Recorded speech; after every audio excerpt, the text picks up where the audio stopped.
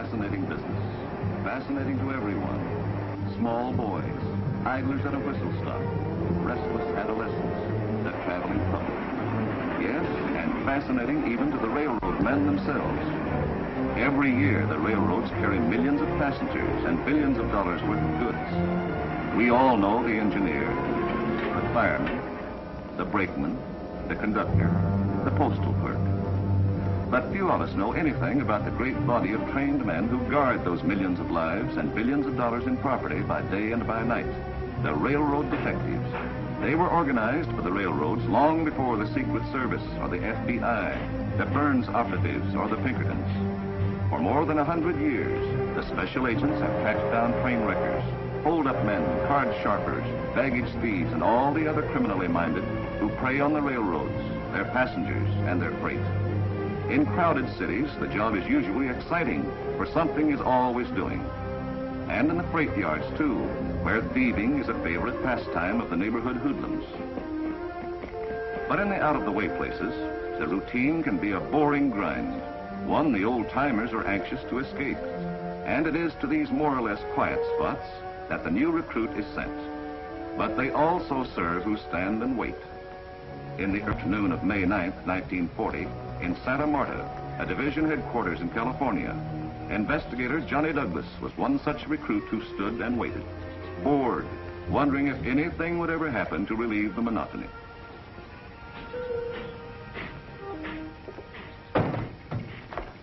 Hey, Johnny. I'm tired. Doing what? Nothing, that's why I'm tired. Well, if it isn't smiling Johnny Douglas, people's protector. Shh. Listen. What is it? Thought I heard something. You got that way after a while. I used to think I heard things, too. I was positive I heard the violent thrashing of bees' wings, or maybe a wood tick ticking. You're dandy. I'm bored. Want to dictate a report? What would I report? Nothing ever happens in Santa Marta. Except you. You know, you're the nicest thing that's happened to me since I was sentenced to this Devil's Island. You and Jake and Pop Peters and Mabel Rumper and her 2 kids. You know, come to think of it, quite a few nice things have happened to me since I've been here. Well, you could be in worse places. At least the scenery is wonderful. I love it. Want a cup of coffee? Again? Gotta do something to stay awake. Oh, wait till I give this to my boyfriend. I forgot it on purpose, as usual. You're gonna stop pampering that youngster and start spoiling me. Haven't missed seeing him off since I was 3. Guess I should have been an engineer.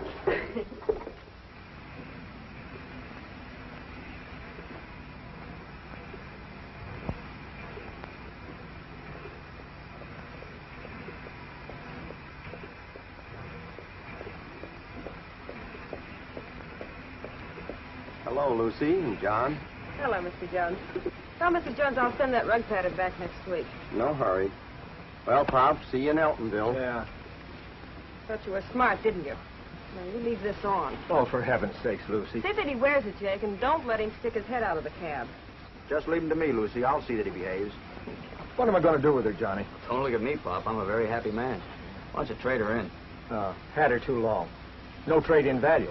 Listen, you're crazy about me, and you know it. And I meant what I said about the scarf.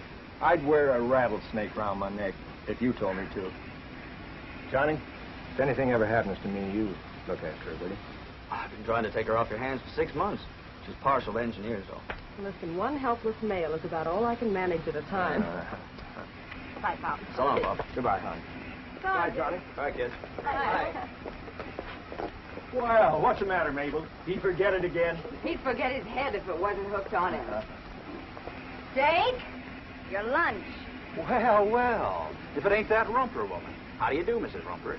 A couple of nice-looking kids you got there. Well, you get down here and kiss these nice-looking kids goodbye. All right.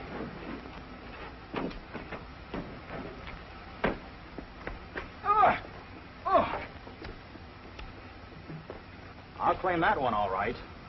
But you? Why, you look like a ringer. You ain't no Rumper. With coal dust on his face, he couldn't be nothing else.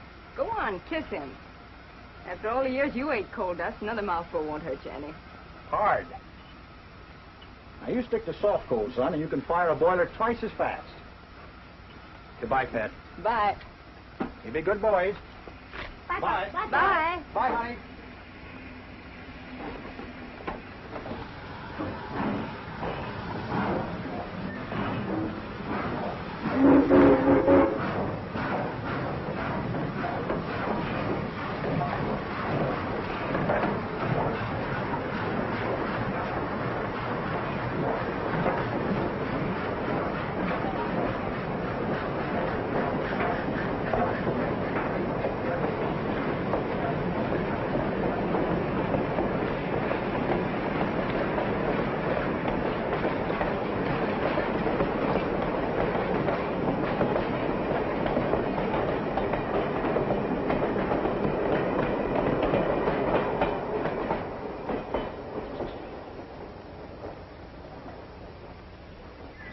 wonder if you'd have that look in your eye for me if I went away, huh?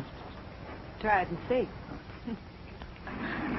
On that morning in early May, old number 6, a combination freight and local passenger, fought the Twin Peaks grade as she had been doing for years. There was no sense of danger, no premonition of disaster. To Engineer Peters and Fireman Rumpler, it was just another routine trip. As it was to mail clerk Simmons, who was calmly at work sorting the mail. The presence of 2 large registered mail bags, containing among other things a $100,000 payroll, didn't bother him in the least. In the day coach, the passengers idled the time away in reading or talking, or, in the case of the young couple who looked like they were on their way to get married, holding hands. Magazines, oranges, nice fresh oranges, apples. We better get something to gnaw on, folks.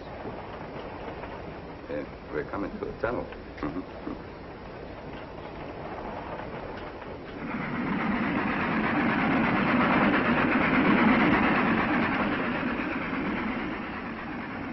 A few moments later, number 6 entered tunnel 13.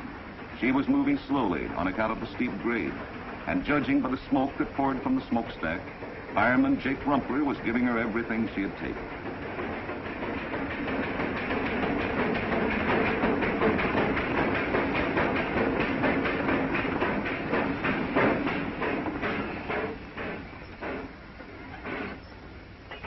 The train came to a stop with the passenger coach still inside the tunnel.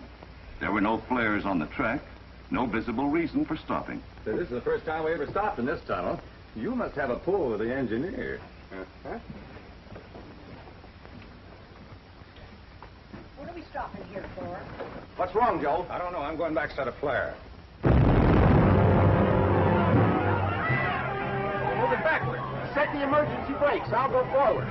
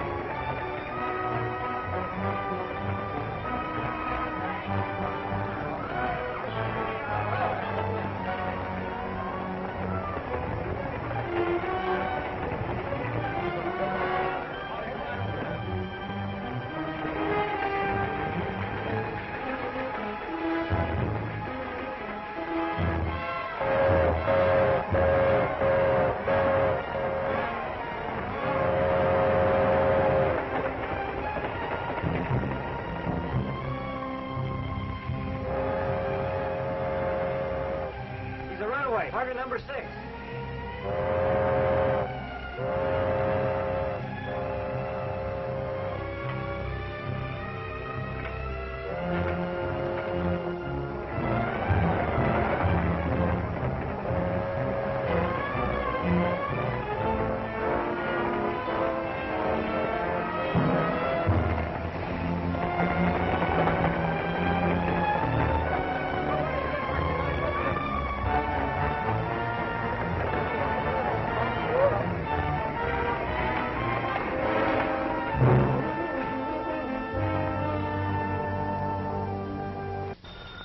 At 2:45 that afternoon, Bill Olmsted, Division Superintendent, received the brakies call in his office at Santa Marta.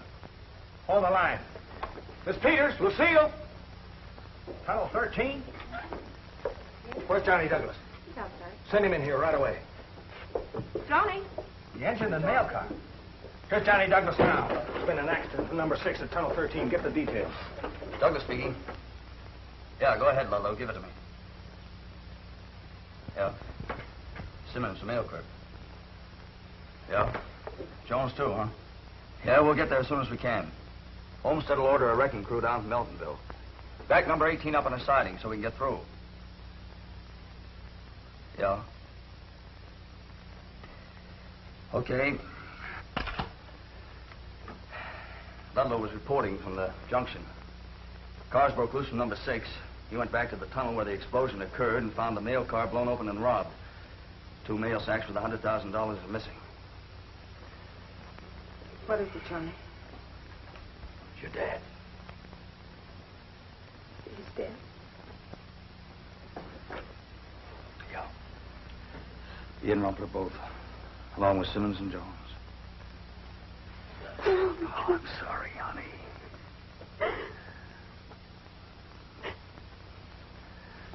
I'm all right, Johnny. Things do happen in Santa Marta, don't they? Well, somebody has to tell Mabel Rumpler. It's up to you now, Johnny. Yeah. Get me an engine as quickly as possible, all right? Get me Chief Special Agent Wilcox. Wilcox is ready for just such an emergency. While still listening to details of the robbery and killing, he starts alerting all agencies at his disposal. All special agents and investigators are notified within a radius of 100 miles of Santa Marta. The Post Office Department, the Railway Express Company are notified too, and the FBI.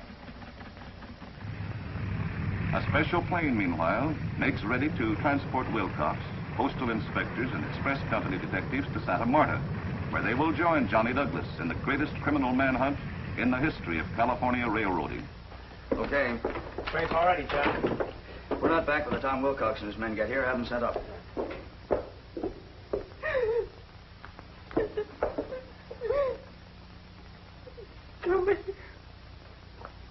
What happened, Mr. Douglas? Number 6 was held up. Your husband, Pop Peters, Simmons, and Jones were all killed. That's all we know right now, Miss Rumpler. I'm going out there. I'll talk to you when I get back. I'm going with you. You can't help Jake out there. I'm sorry, Mabel. I want to be with him. Johnny's right, Mabel. We'll get the children to go over tonight.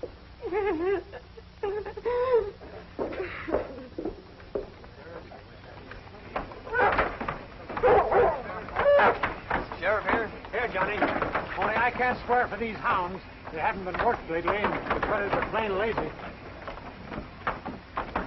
What happened, Johnny? A wreck? Yeah, Jake. All right.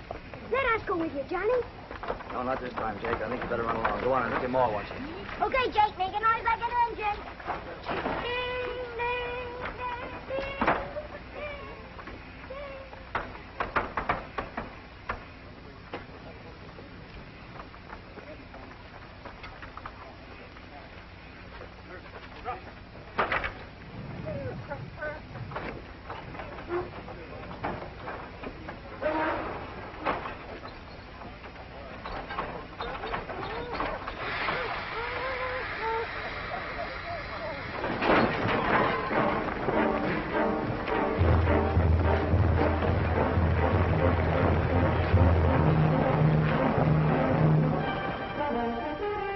You better stay here with the coroner, Doc, and look after the body.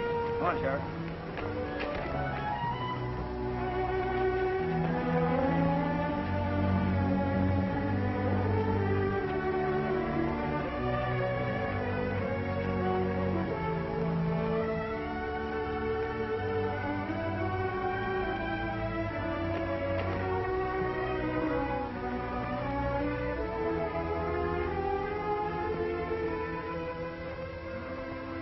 You better not. Just a chance there's still some fingerprints on it. They must have known number 6 slows to a walk in the tunnel. Well, there are a lot of footprints around here, but only 2 sets leading up the hill. Yeah, well, it wouldn't have taken more than 2 to handle the job. Let me see. One of them could have stood here. The other could have hopped aboard in the middle of the tunnel, maybe dropped down in the engine cab in the top of the east entrance there. Yeah, that's a trail, all right. Well, you better put those dogs on it while it's still fresh. Right.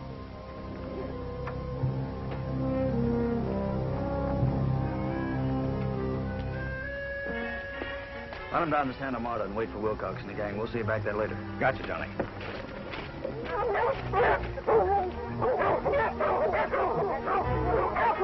Take them up on the hillside there, Rube, and turn them loose.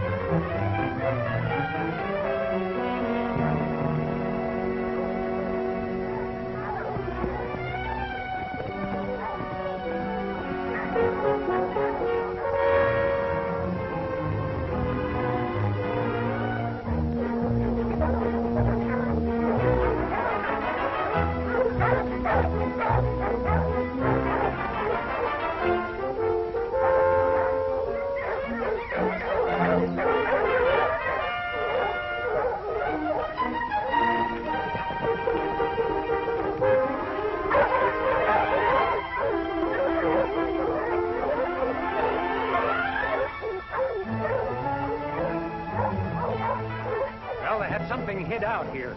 A car, most likely.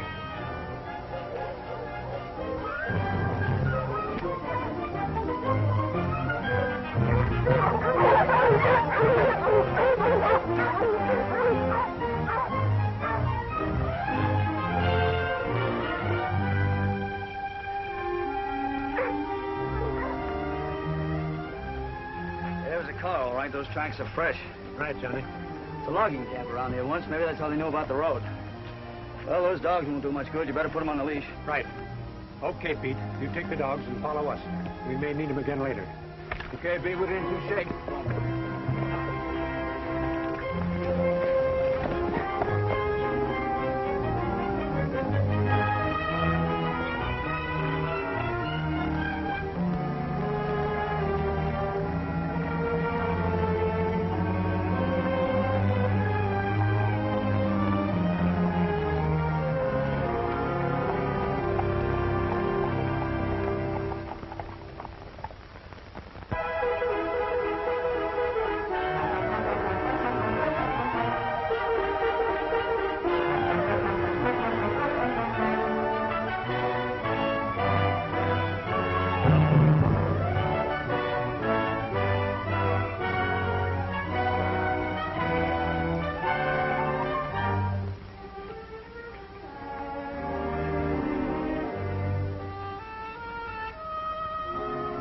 Broken flume was something I hadn't counted on.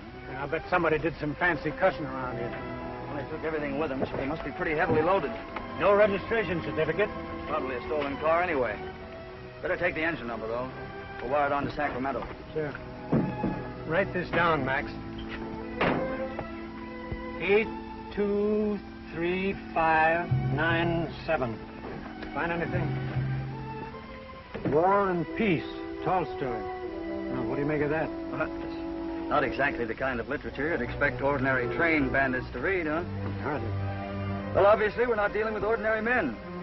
This is a very well thought out robbery. Lynn Haven Bookshop. Might prove interesting.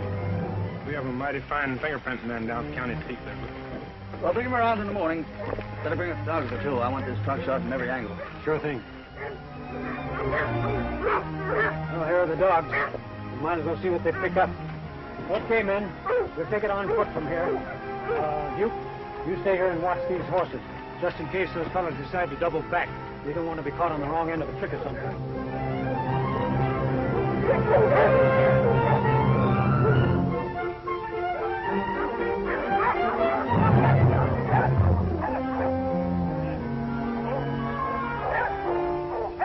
You know, it still looks like there were only two of them. They'll keep to the water one way or the other to lose their trail. Yeah, you're right. Well, it's getting late. I gotta get back to Santa Marta to meet Wilcox.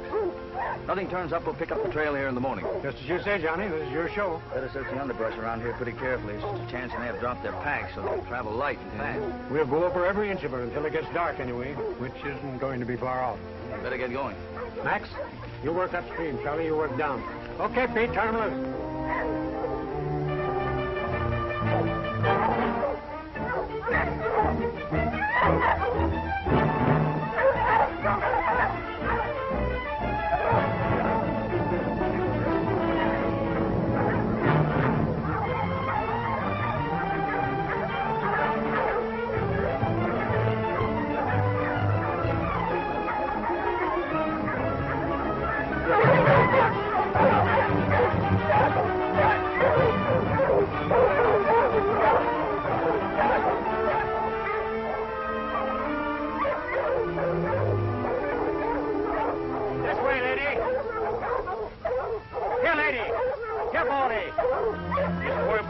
Tracking humans. When you use it for hunting bobcats and such, they forget what they're after. Come on now, behave yourself. We have work to do.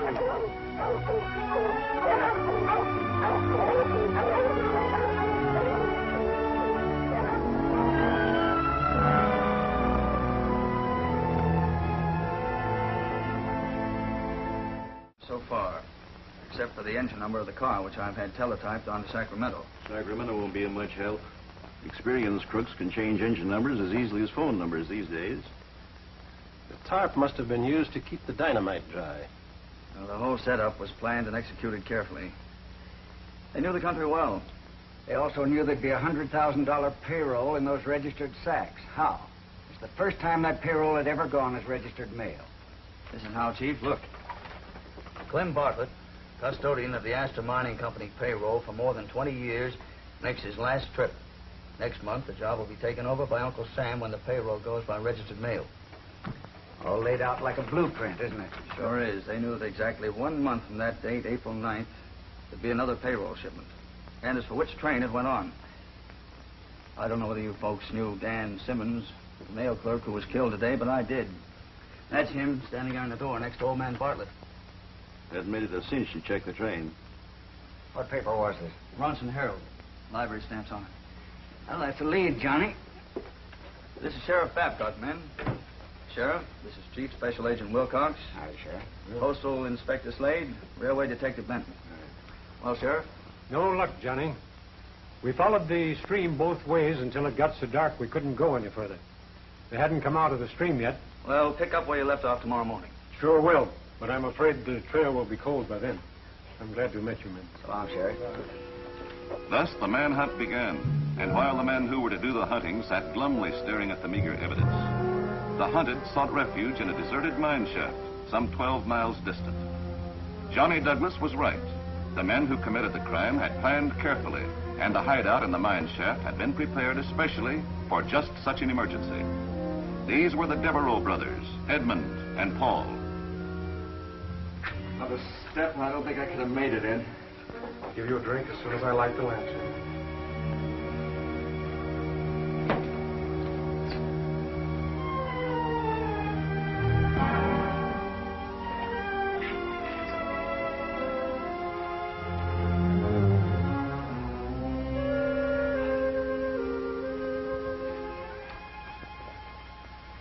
Now lie still and I'll bind your ankle. There. Rest your head on that.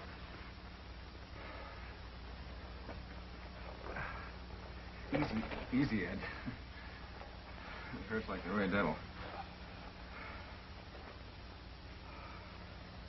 I better tell you when. Ready? Pull!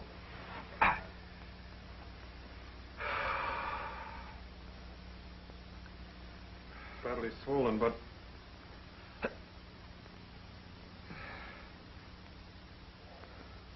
I don't think it's broken. Just a bad sprain. I'll take it off.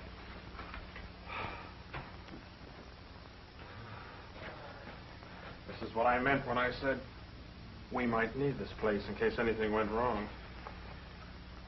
We could hide out here for a month if we had to. Yeah.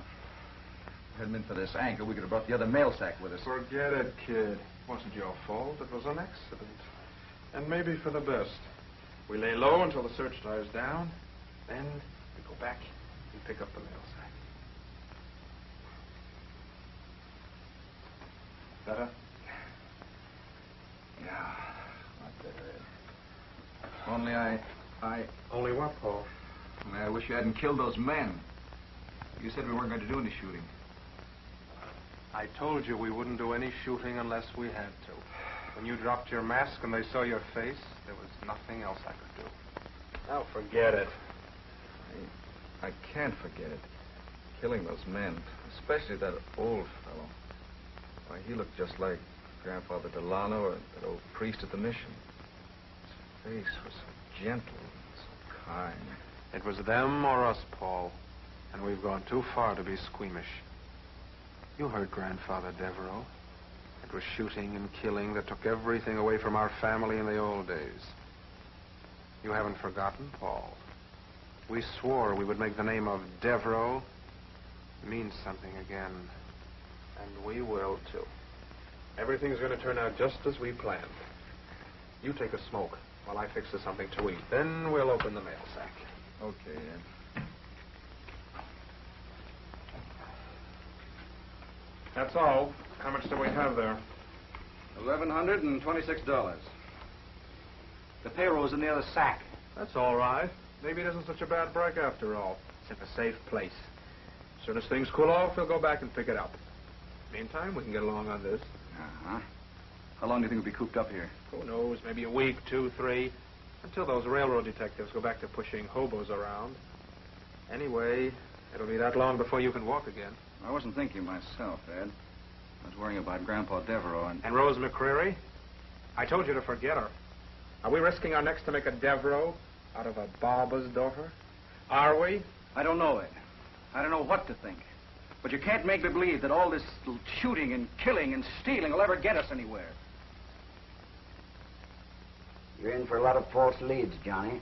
You know the tricks people's imaginations play on them. The minute they read or hear of this crime, they'll remember 1,000 suspicious actions by 1,000 different people. You'll get an awful lot of tips.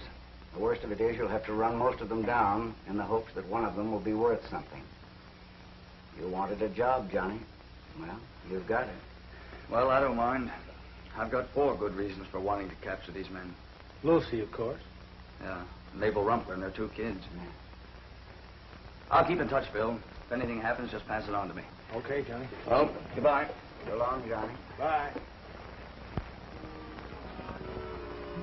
Anything I can do before I go? No, all the arrangements have been made. Funeral services will be held for all 4 at noon. I'm sorry I can't be there, honey. You understand? Of course. It's going to be kind of lonesome, though, without you and Dad. Well, I'll be back as soon as I can. Why don't you ask Olmsted for a few days off? No, I'd rather work. I'll feel much better in thinking that I have a little part in running down those men.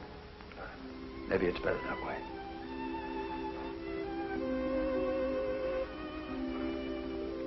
How's Mabel holding up? All right. Seems kind of strange, though, not to hear her laughing. And the boys? Oh, it was awful, Johnny, just awful.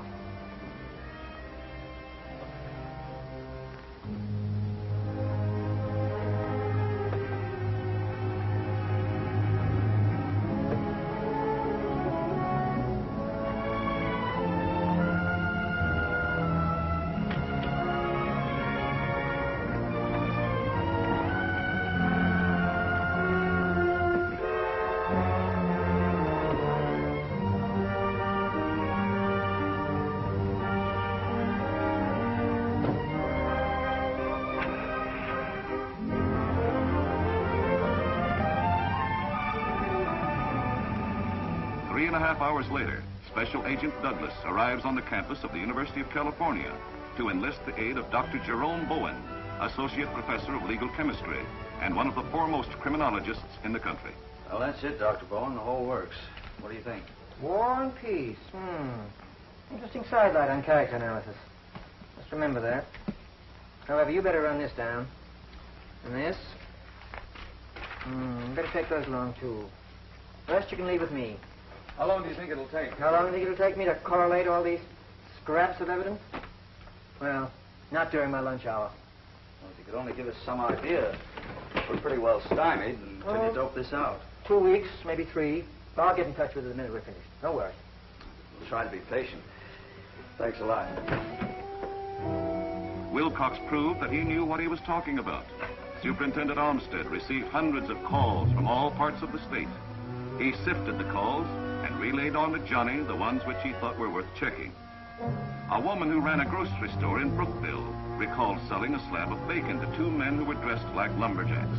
A hardware store proprietor in Sunrock remembered selling 2 boxes of 30-30 rifle shells to 2 men dressed as lumberjacks, but his description didn't tally with the woman's. The first bit of tangible evidence came from the bookstore in Lindhaven, where the proprietor remembered selling the book some 2 months previous to one of 2 men who came into his store. I remember, because we rarely sell a book of this type. It isn't exactly what you call popular reading. Can you remember what they looked like? Yeah, they were dark-featured. I remember wondering at the time if they were brothers. About their size? One was tall, well-built, over 6 feet. The other was slightly shorter. How were they dressed? In rough clothes, with wool shirts, and the trousers tucked into high-lace boots. Oh, they had cleats on the boots, too, like the lumberjacks wear.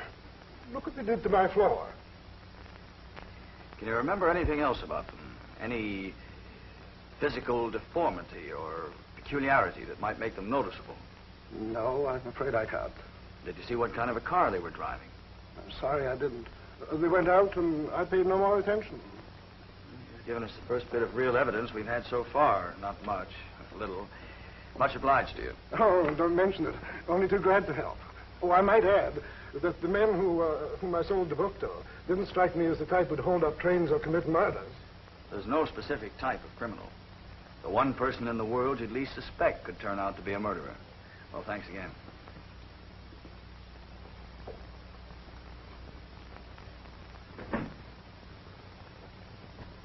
Like the bookstore proprietor in Lindhaven, she too remembered the 2 men because they had damaged the floor with the cleats of their heavy boots. Well, I'll tell you. It was hardly more than 3 weeks after it was laid. I was never so disgusted with anything or anybody in all my born days.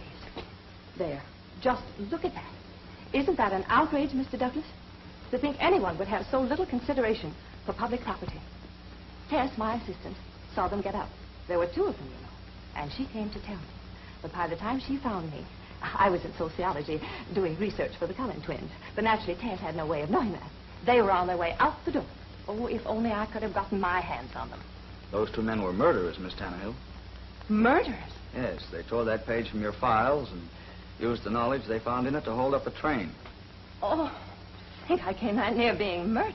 What'd they look like? Well, they wore flannel shirts and jeans and denim jackets, too. They looked like loggers or cowhands. Loggers, most likely, on account of the cleats in their shoes. Still, on the other hand, they wore cowboy hats. Oh, my. To think I came that near death. Oh, my. My. I've a notion to resign. If it wasn't for my sister and my invalid mother, I do declare I think that I would... Thanks a lot. Yes. Then that night, when Douglas contacted Santa Marta, he learned from Olmsted that a gas station attendant in Los Portos remembered the car and the 2 men in it. Yes, sir. I put gas in that old jalopy, let me see, Wednesday. No, Tuesday, a week ago. There were 2 men in that car. Looked enough alike to be brothers. Thanks a lot. After 2 weeks of exhaustive search, Johnny returned to compare notes with Dr. Bowen. From the overalls, I learned a good deal. For instance, here. Look at that. Wood fibers, both hardwood and bark. The owner of those overalls worked in a logging camp. Here's another. Now, black hair. Now, note the size of this garment. From this and other factors, I'd say your suspect is about 6'2", weighs around 195 pounds, deeply tanned, has black hair, and looks something like this. Now, suspect number 2 is slightly smaller. weighs around 180 pounds, and is about 6'1" in height. His hair is a shade lighter than the other man's, but it's still dark. He's probably younger and looks something like this. Now, judging from the striking similarity between hair and bits of epidermis found on the clothing, and other factors I needn't go into, I'd say these two men are brothers. Well, I've come to the same conclusion, Doctor, from the descriptions given to me by various people I've interviewed. Oh. I see you just wanted to see what I'd cook up, eh? That's right. Anyway, the descriptions jive pretty closely with yours, and that's the important thing. They were looking for two men who might possibly be brothers and who look alike. I've got something else here. Here, take a look at that.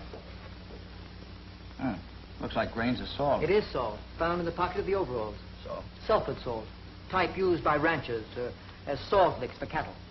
Then our suspects were not only employed as lumberjacks, but quite possibly at one time or another could have worked on a cattle ranch. I'm certain that inquiries at logging camps and cattle ranches will lead to the identification of these two men.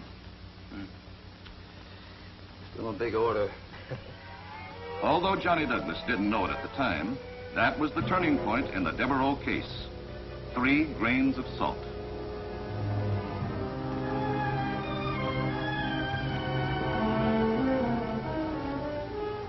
All right. Well, come here, let's see. I guess so. Why don't you leave that here, Ed? Why? I think it's been just about enough killing. Still worried about those train men, aren't you? Forget it. Wish I could, Ed. If we get separated, I'll meet you at the bus station in Los Portos. Come on, we'll pick up the mail sack and be out of the mountains by daybreak. Yes. Hey, watch your foot. Yeah.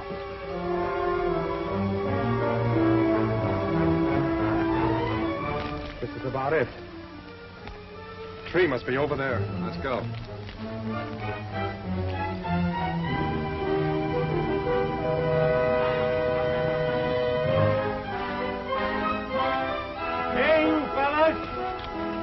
No, don't.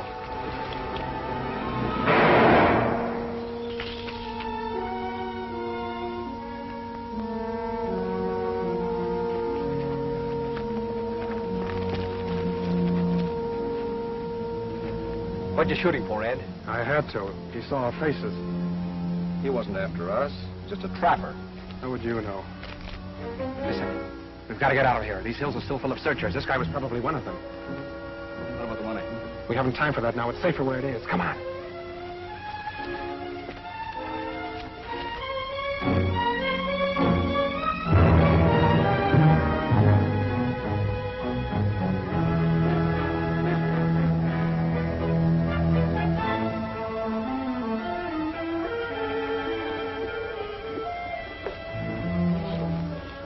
Two tickets to Elks Flat.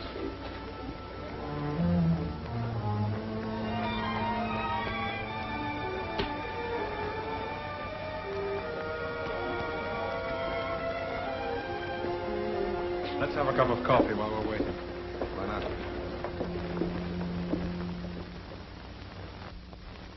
The Devereaux brothers did not go through to Elks Flats. That night around 10 o'clock, they dropped off the bus at high water, about 60 miles south of Santa Marta. There they left the highway and cut across open fields to the old Devereaux Ranch, a once proud domain in the heart of the cattle country. Hey, Ed. Look, someone's at the house. Let's go. In the bright moonlight, the old ranch house with its sagging fences and overrun yards looked like a once beautiful woman, grown old and slatternly.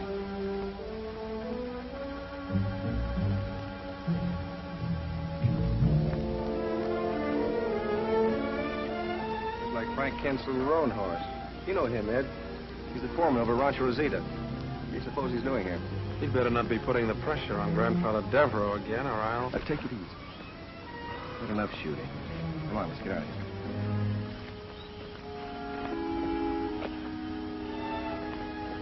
You can threaten me all you like, but you can't frighten me. Devereaux cattle have been watering Meade's Creek for 100 years, and will continue to do so. But you don't seem to understand, Mr. Devereaux. That land doesn't belong to you any longer. You have no right to run your cattle there. It will be mine again once the old tax monies are paid up. You'll go back and tell those upstarts at Rosita they'll be crawling on their hands and knees before I get through with them. They'll be begging me for water when that land is mine again. Now go on, you get out of here. Go on!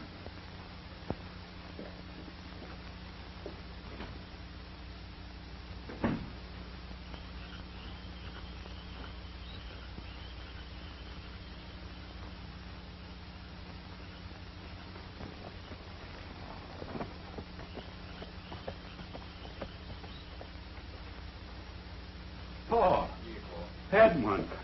Hello, Grandfather. Oh, I'm glad you're home. Hijos, hijitos. The idea, Mr. G. What are you doing up so late? Isn't it past your bedtime? That blasted foreman from Rosita was here. We saw him leave. What's the trouble? The same old argument.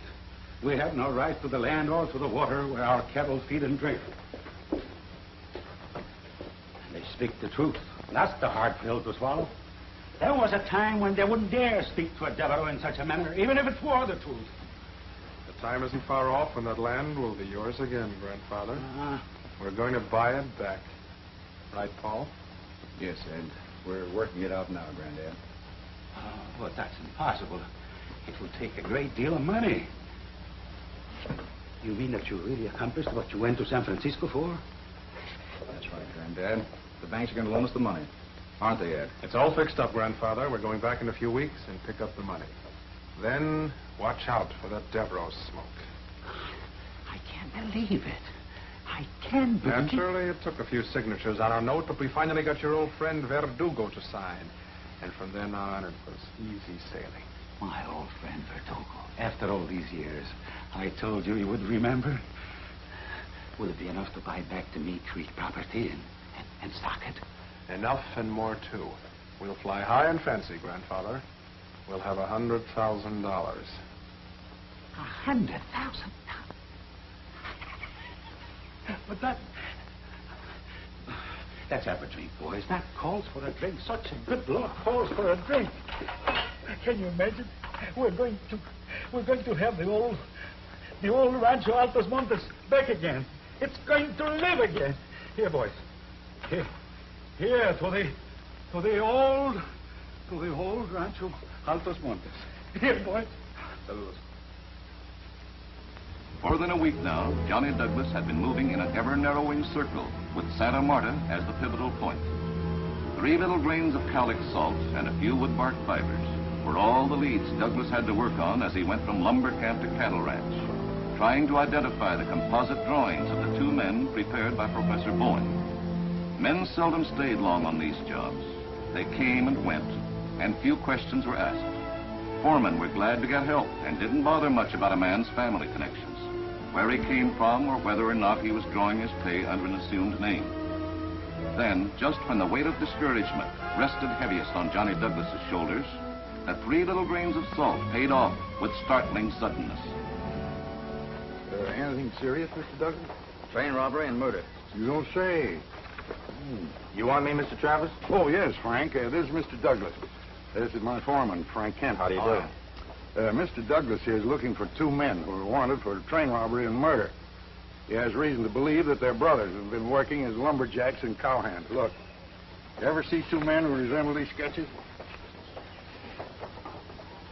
Why, of course, it'd have to be them. You mean you recognize them? Well, I wouldn't want to put a rope around the wrong man's neck, but I'd swear these 2 men are the Devereaux brothers. By Jove, I think you're right. At least they fit the description. These Devereaux boys work for you? Oh, they have occasionally. Well, their grandfather used to own most of this country around here. He lost it through bad management, one thing or another. Old man's pretty hot-headed. Boys are just like him. Well, they didn't hesitate to shoot 4 men down in cold blood. That would be Edmond, the oldest.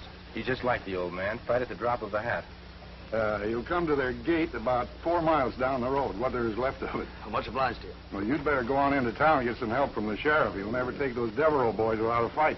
Thanks for the tip. I'm not trying to be a dead hero. How far is it to the next town? Glenby's about 12 miles straight up number 62. Oh, by the way, don't say anything about this to anyone, will you? I'm a lazy hunter. I'll take sitting ducks anytime.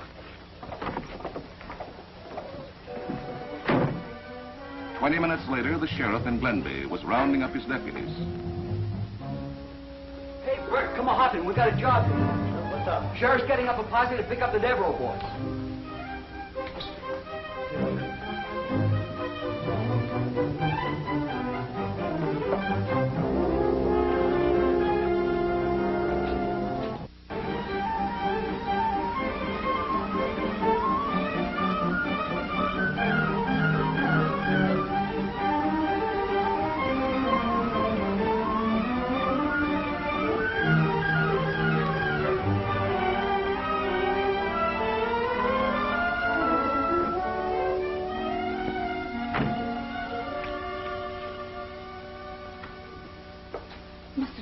Hello, Rose. You're just in time to give me a hand.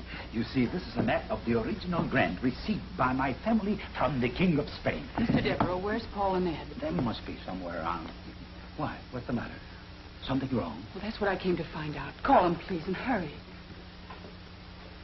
You frightened me. What's the matter? Paul! Ed!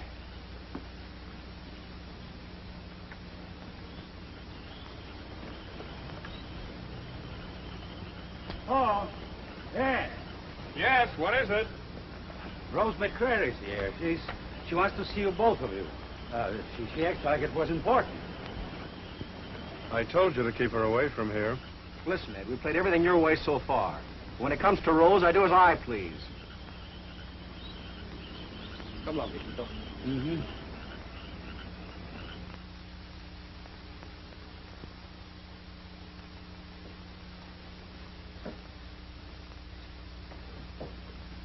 Hello, Rose. Hello, Paul.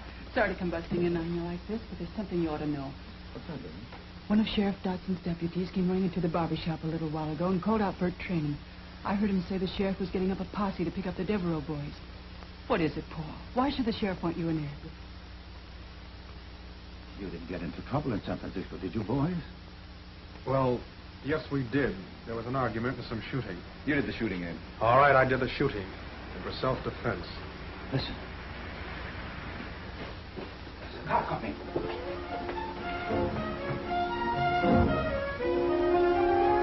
They're after us, Paul. We've got to run for it. There's no time for explanations now, Grandfather. We've got to get out of here. Come on, and don't be afraid to use that gun. Don't get in touch with it, darling.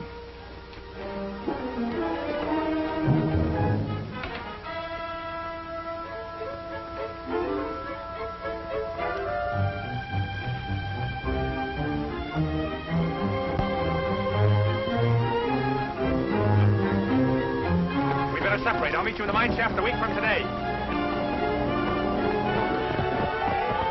Let him hurt.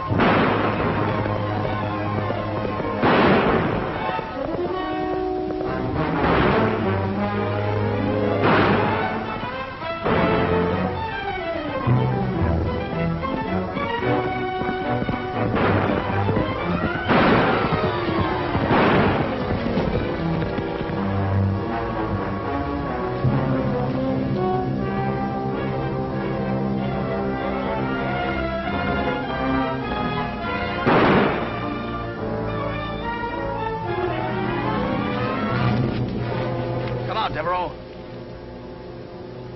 Okay, school tomorrow. My fault. All my fault. They're not to blame. I filled their heads with the crazy ideas about making the name of Devereaux mean something again. If it hadn't been for me, they would never have done such a terrible deed. I still can't believe they would do it. The fact that they ran away is pretty conclusive evidence of their guilt. Have you a recent photograph of your grandsons? No, sir. I have a snapshot they sent me from a logging camp last winter. That'll do fine, thanks. Any luck?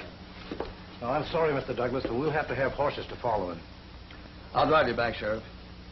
Have your men contact all farmhouses and ranches. Keep a close watch on all trucks, buses, and horses. Right, Douglas.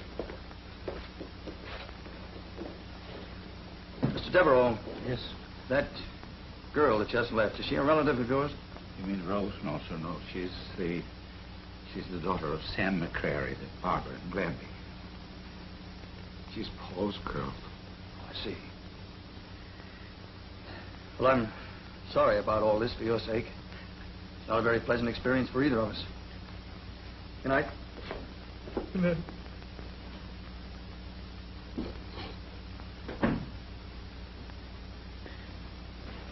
Sheriff. Better leave a couple of men here in case they double back. All right. You and Bert stay here, Charlie. I'll have you relieved later. One of you cover the front and one the back. As soon as I get back to town, I'll have the telephone operators check the entire country around here.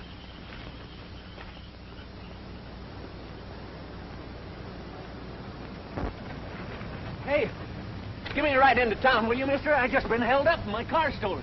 Oh, hello, Mr. Dodson. The car was stolen? That's right. It was that youngest Devereaux boy, Paul. He looked kind of wild-eyed and stuck a gun in my side. Told me to get out, no argument. No use trifling with that Devereaux outfit. No telling what they're going to do. Well, hop in. We'll drive you into town.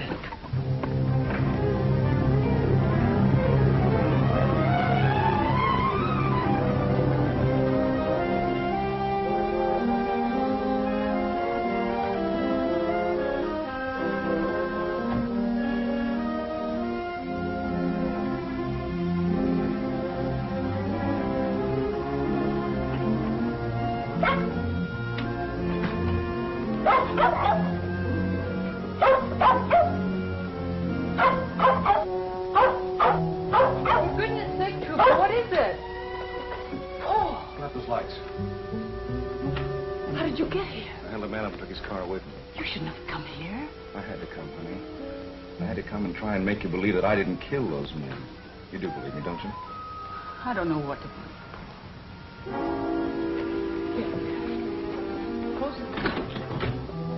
Keep an eye out, Sheriff. I'm going to have a look around.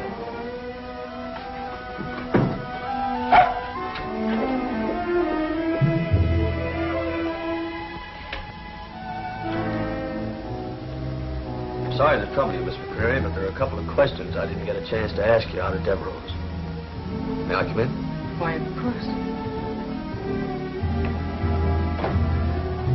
Just what was it you wanted to know, Mr. Douglas? Well, considering you're Paul Devereaux's girl, it seems entirely likely that he'll try to see you. And if he does, try to convince him to give himself up. Because if he doesn't, we're going to have to shoot it out with him, and in the end, he'll be dead. Anything else? Well, there's just a chance. Cute dog you have there, trying to get in that door. Oh, he wants his ball, that's all. Here, Tripper. Go get it. If you don't mind, Mr. Douglas, I have to prepare dinner for my father. Certainly not. I just wanted to say that there's quite a reward out for the Devereaux boys. It might go a long way in fixing up a broken heart. Good night, Mr. Douglas. All right.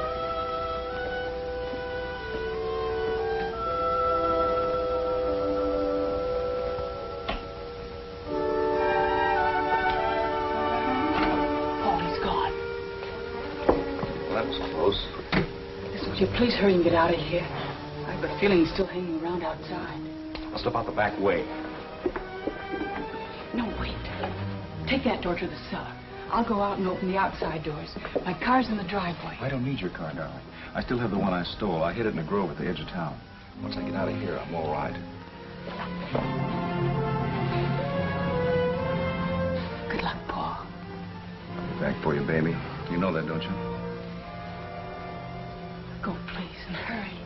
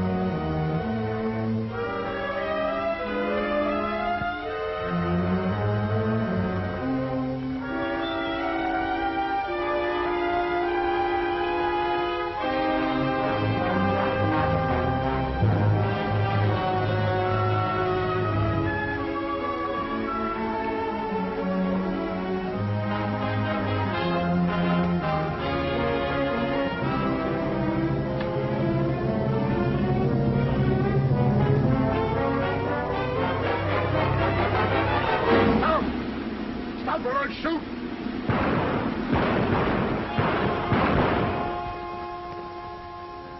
The next 10 hours, Rose McCreary was torn with doubt and uncertainty, plagued by 1,000 fears. Was Paul alive? Was he lying by the roadside somewhere, nursing his wounds? Or was he dead? It seemed incredible that he should twice escape a deadly hail of bullets, and yet, womanlike, Rose McCreary clung to the fragile hope that he had escaped.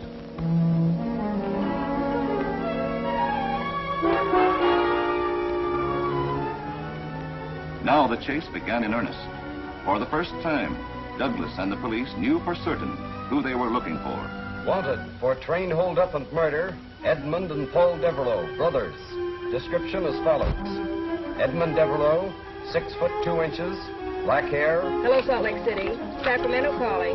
Be on the lookout for 2 men wanted for murder and train holdup. Description as follows. Attention, listeners.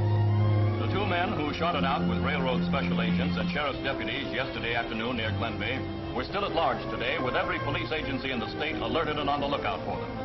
Anyone seeing these men should report it promptly. For train holdup and murder, the Devereaux.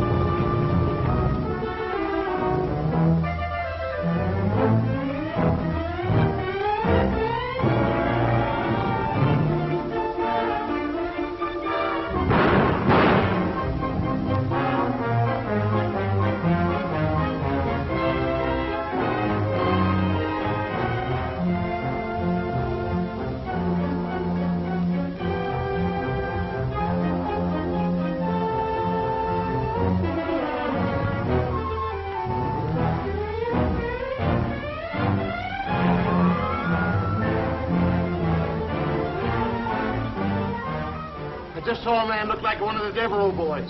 He hopped a ride on a truck. I'm sure it was the 3 Devereaux boys. Yes, I'm positive. What?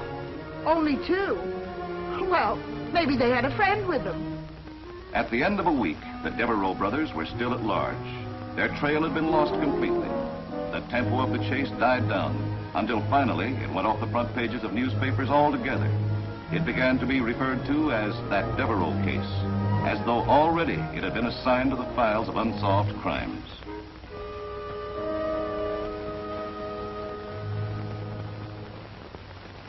Well, I don't know the authorities they're quoting, but they're sure right. Devereaux trail stone cold. Don't have anyone to blame but myself either. I bungled the whole job. That's why Wilcox came up here. Oh, I think Mr. Wilcox realizes all the good work you're doing. Why, without the leads you've dug up, they wouldn't even have identified the Devereaux brothers. Come on now. Knock the gloom off your face. You don't want the boss to see you downhearted. Should I quit now or wait till he fires me? Oh, you never can tell. He might have some good news for you. Well, here goes. I can certainly see what you've been up against. Yeah. Well, you got my wire. Yeah, I got it. Pressure from the powers that be, I take it. You can't blame them. It's bad all down the line. The Devereaux brothers have got to be caught. I know my head's in the block, Chief. I'd do anything I could if we had something to go on. But we haven't. There isn't a single lead we haven't run down and found nothing. Maybe you could use some help. I was thinking of sending Wilkinson over from the Oil Valley Division. Wilkinson's a good man. I'll bow out whenever you tell him to take over. Isn't that a little premature? Johnny's been doing a whale of a job so far. So far isn't good enough, Olmsted, and you know that. Chief's right, Phil. It's a payoff that counts. Excuse me, Mr. Wilcox. Well, Johnny Jenkins has some wonderful news for you. Go ahead, boys, tell him. Well, we were hunting bird eggs. We found almost everything except the hawk and a magpie. We were coming along the mill road when I spied the old pine with the top knocked off by lightning. Right away, I said to Jake, "Oh, boy, let's find an old pine. Let's see if there's a horse at the top." Wait a minute, one at a time. Go ahead, Tad, you talk first. We climbed that old tree and guess what we found? Oh, please, Ted, this is no guessing game. Tell Johnny what you found. A mail sack. A mail sack at the top of the pine. Yes, sir. Come on, let's go.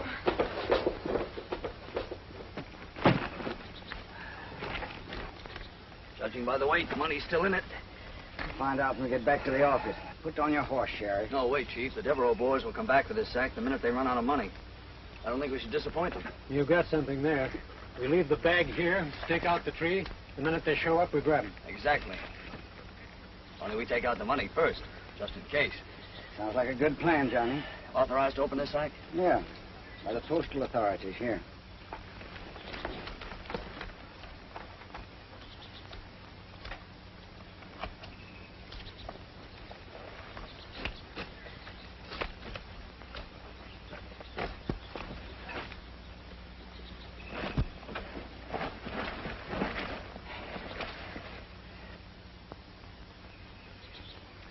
Well, kids, looks like you earned yourself a fair day's pay, particularly if our plan goes through.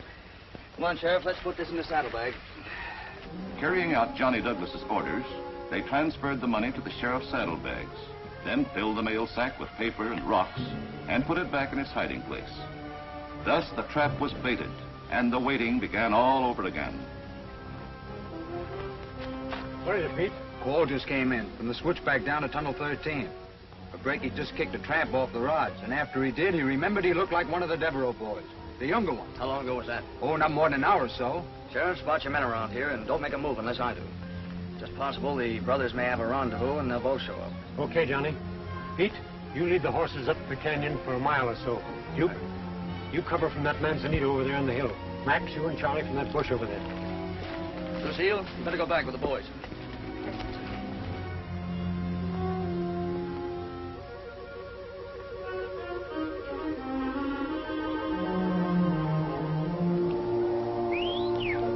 Coming. There was a signal from one of our boys. He signaled once, that means there's only one.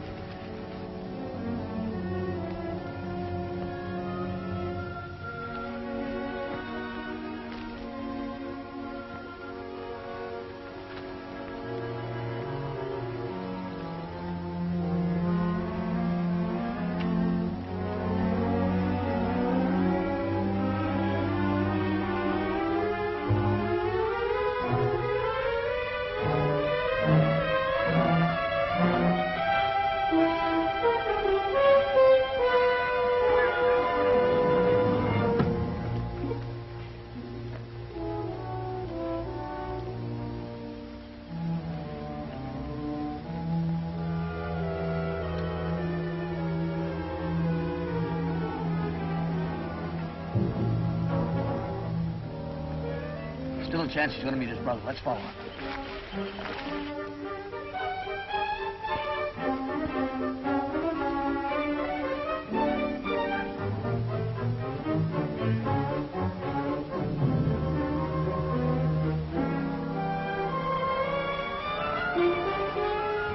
There could be another entrance to that mine shaft, Sheriff. You and your men take the other side of the ridge. The chief and I will take this side. There's a likely spot for us up there, Johnny. Come on.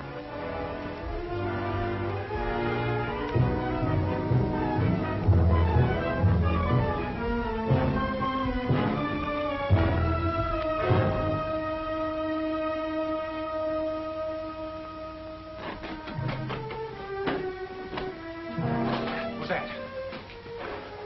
It's me, Paul. You all right, kid?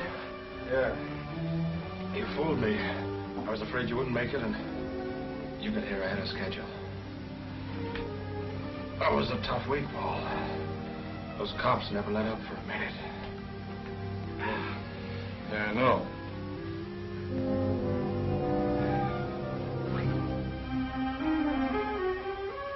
Where'd that sack come from? From the tree where we left it. So that's why you got here early. You were going to pull a fast one, weren't you, Paul? You were going to grab your share of the money and run off with that McCreary dame, weren't you? So what? Half the money in that sack belongs to me anyway. But not to spend on a cheap little dame. She was only making a play for you because you had her believing you were going to be a big shot someday. What a lie. Why, you...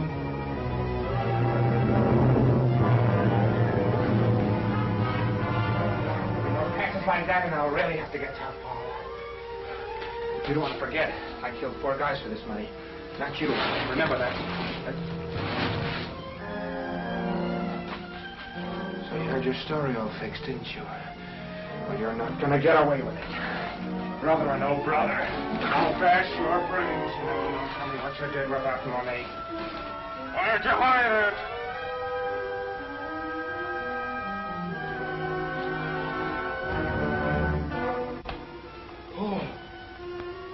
Paul! Answer me, you fool. What did you do with the money? Answer me. I want that money. All right, Devereaux, put up your hands.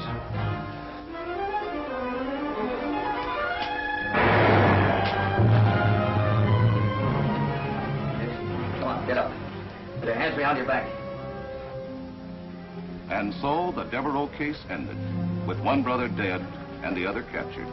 And the long record of the special agents for never failing to get their men continued unbroken. Things quieted down in Santa Marta after that, but not for long, and Special Agent Johnny Douglas never complained again of things being dull. In fact, there were times when Johnny wondered if things weren't happening too quickly. Yeah? Yeah? Another boy. Yeah, well, thanks. Come on, kids. Doc says we can go see your mama. Your new kid brother.